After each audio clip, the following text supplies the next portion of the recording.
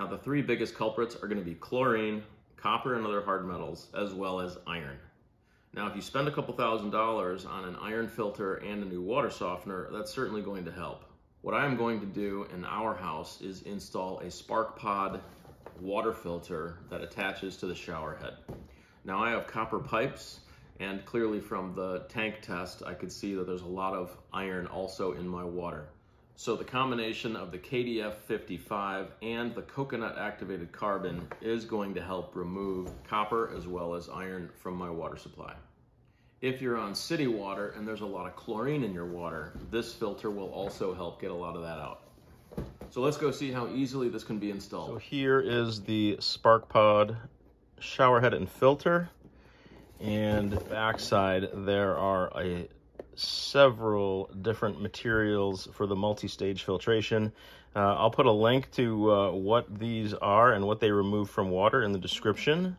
But again, my big focus is going to be iron and copper because my house has all copper pipes. All right, so let's open this thing up. See what we got. All right, so we got a nice big shower head, and this is the beefy filter that we're going to put in line. All right, so it does come with some plumber's tape, and it looks like some extra screens, a little restrictor if we want to slow down the flow. I'm not sure I really want to do that. And looks like some pretty simple instructions for the installation. Now this does have a replaceable filter, and how often you need to change that will really depend on your water.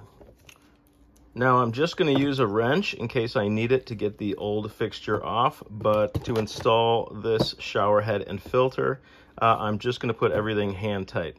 I will put a link to this in the description and some more information on what is all inside this filter cartridge.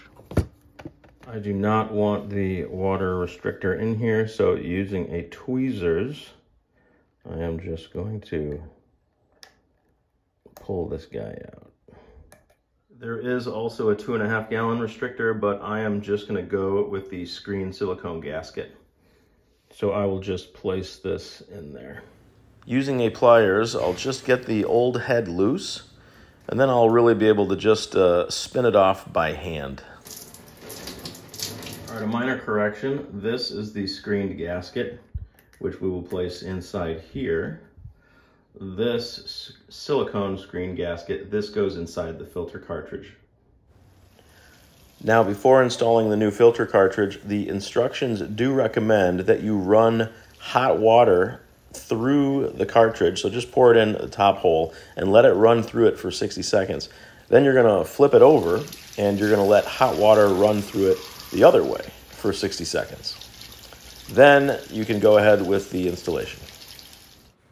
I'm pretty happy with the shower arm in this bathroom, so I am just going to put some fresh Teflon tape around the end, and then I'll spin that new filter on. And again, we're going to apply some Teflon tape to the bottom of the filter cartridge, and then we will spin on the new shower head that has the metal screen inside it, and we'll spin that on hand tight. So I ended up installing a total of 3 of these filters in our bathrooms. The girls are happy. The chlorine, the iron, and the copper should be removed from the water, and I was able to get all of them installed within about 30 minutes. Thanks for watching. Check out the description for more information and hit that subscribe button if you'd like to see more videos.